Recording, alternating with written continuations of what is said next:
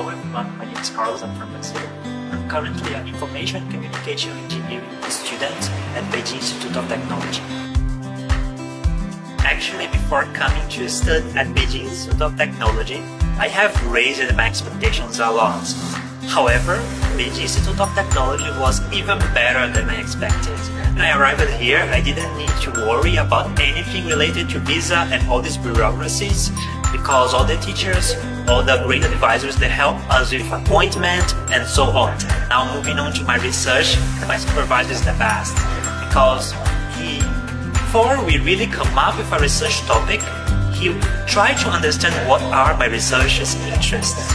And after that, we started looking for topics related to it, what people have been researching recently, and then we came up with the decision that my research will be about optimizing channel decoding with swarm intelligence.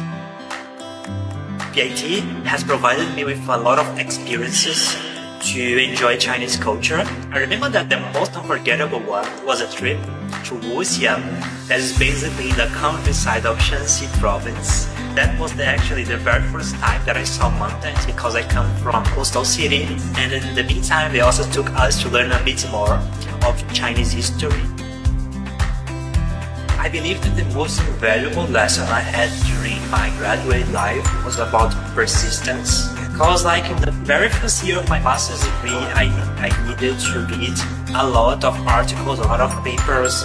I would say I was very fresh, I was very new in the research area. When it comes to my major, it might be a little bit high for you to understand what they are really talking about in the papers.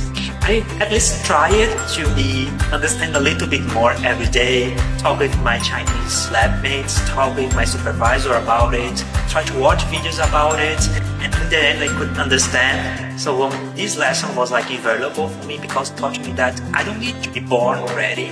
I can improve a little bit every day. I truly believe in the potential of science and technology to making the world a better place. In China, there's a saying called 各教兴国, that is called integrating a country to science and technology. And based on that, I really want to become a professor in the future and be part of this process of invigorating the country and making the world a better place. Because of that, I attended to several job fairs and job meetings at BIT, and I have learned that during this academic path of becoming a professor, pursuing a PhD is a must. So I came up with the decision of pursuing a PhD after my master's degree in order to finally be able to be a professor in the future. Gostaria de convidar a todos e dizer que todos são mais que bem-vindos para estudar aqui no BIT também.